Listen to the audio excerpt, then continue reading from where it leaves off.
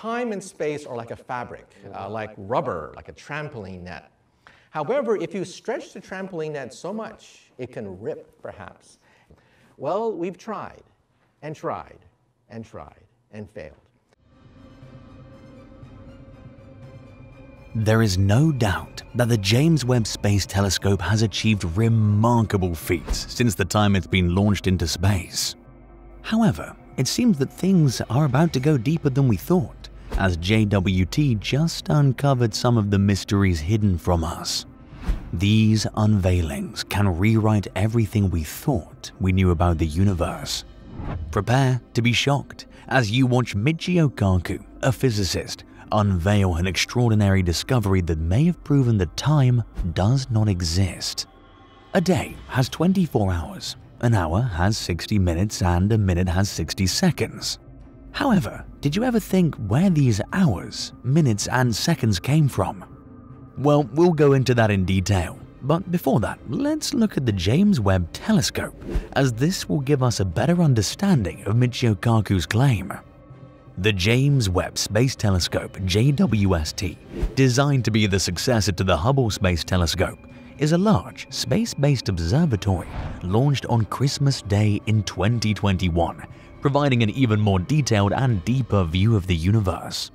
One of the main goals of the James Webb Telescope is to study the formation and evolution of galaxies, stars, and planetary systems. It will also explore the atmospheres of exoplanets, searching for possible signs of life.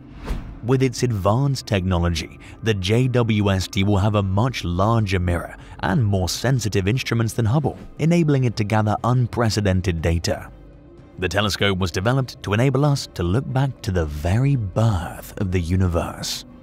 Some of the discoveries have shocked researchers and astronomers, but an emerging discovery that they all seem close-lipped about has shaken the very foundation of our previous beliefs, especially the very beginning of our universe, the Big Bang Theory. The Big Bang Theory describes a model of the origin and evolution of the universe, proposing that the universe began as an extremely hot and dense singularity, a point of infinite density and temperature, until about 13.8 billion years ago, when it underwent a rapid expansion, expanding ever since. How we've used it as a guide to understanding the universe's workings seems to be crumbling, as new images from the JWST are released, putting cosmologists and astronomers in a jittery and anxious state, some even questioning their life's work. Here's why. According to the Big Bang Theory, some of the galaxies captured by the telescope do not align with what's expected of them. This is based on an exciting twist in the Big Bang Theory. When a galaxy moves away from us, it should look smaller, until it gets to a certain point where it should start looking bigger. This twist occurs because it's believed that their light left them when they were closer. But the images from the JWST defy this principle and show galaxies that are about the same size as the ones near us. By this, we mean that the JWST images show galaxies that appear the same size as those close to us, as if the universe isn't expanding and redshift is only a function of distance. For example, the JWST spotted a galaxy named GHZ2, or the Glass Z12, and astronomers have confirmed it as the earliest galaxy found to date, dating back to just 367 million years after the Big Bang. What does this spell for the Big Bang Theory? Is this the end of an era? Let's find out. With the discovery of these tiny galaxies comes the crumbling of the Big Bang Theory, which has been the basis of anxiety for some astronomers and cosmologists. Over time, pictures from the Hubble Space Telescope indicate the presence of many other dense and powerful galaxies, which have given them a hard time looking like a challenging puzzle for them. With the new James Webb Space Telescope, making sense of these tiny galaxies becomes trickier. A theory proposed was that the galaxies viewed were formed from the collision of different galaxies, but upon viewing with the JWST, no signs of such crashes were found. If they occurred, it's expected that there would be scrambles and some signs of damage on the surface, like a car would look after a crash, but that was absent. Instead, the JWST reveals smooth galaxies with neat spirals like the ones we see nearby. With no signs of galactic mergers, the idea that these tiny galaxies expanded into bigger sizes falls apart, and if they didn't increase, it means they weren't as small as we'd thought. Furthermore, without the illusion created by an expanding universe, the concept and argument of space expansion became invalid, presenting the researchers of the Big Bang Theory with a reason for unease and anxiety. Another area worth considering around the Big Bang Theory is that the theory proposes that the entire universe became existent after a big explosion. So, any evidence proving that galaxies existed before the date of the Big Bang only means that the Big Bang did not occur. If this happens, then the very origin of the universe becomes questionable and up for more extensive debate. Michio Kaku considered the James Webb Space Telescope as a time machine, able to peek billions of years back into the cosmos, capturing images that shed light on the universe's origins. Since the device doesn't operate on a visible spectrum, it captures incredible images of the galaxy in the infrared spectrum, revealing colors of galaxies that were initially too distant to observe with our naked eye. Not only are these colors beautiful, but they also serve the vital purpose of dating. The type and intensity of the color help to tell the age of the stars in these galaxies. Young stars radiate a special kind of blue, while older ones like our Sun glow yellow and red. And by analyzing the colors, astronomers can estimate the age of the star populations in these galaxies. In the image sent back to Earth by the JWST, and according to the Big Bang Theory, the galaxy furthest away is a cosmic snapshot from around 400 to 500 million years after the universe's birth.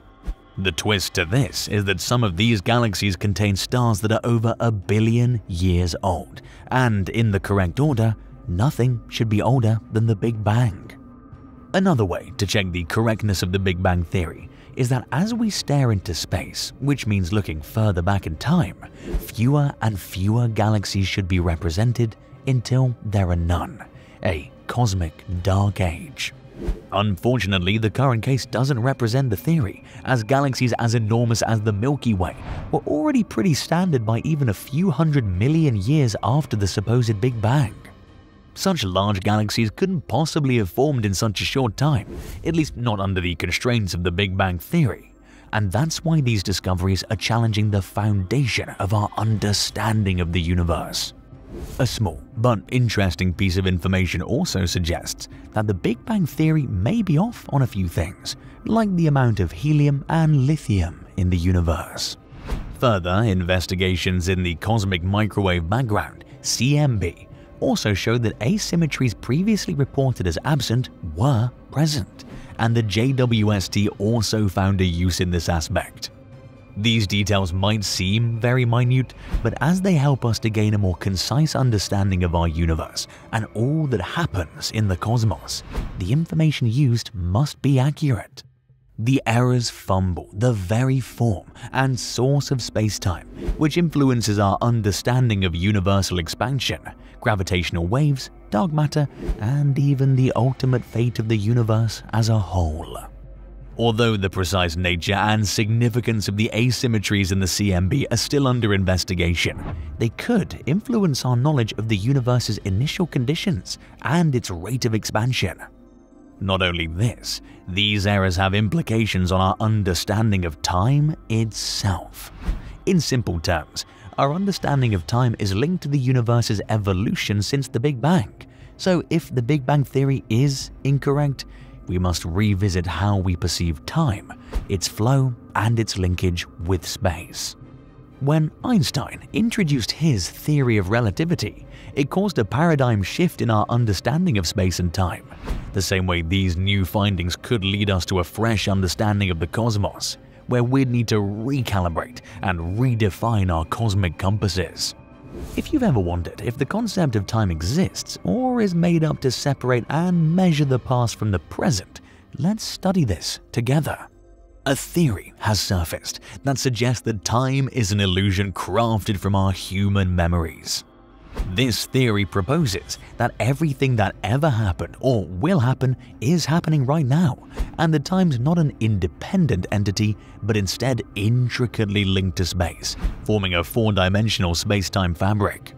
Theories such as special relativity and general relativity, developed by Albert Einstein, have contributed to questioning the absolute nature of time. The laws of physics do not believe that time naturally flows forward. These laws work just as well whether time's moving forward or backward.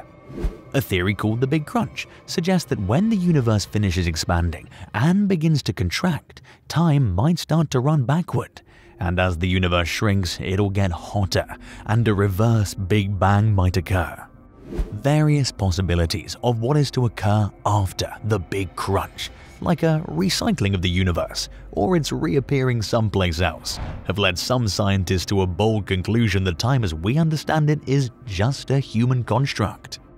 Max Tegmark, a physicist from MIT, explained this concept in two ways, saying that we could either view our reality as a three-dimensional place where stuff happens over time, or a four-dimensional place where nothing happens to everything.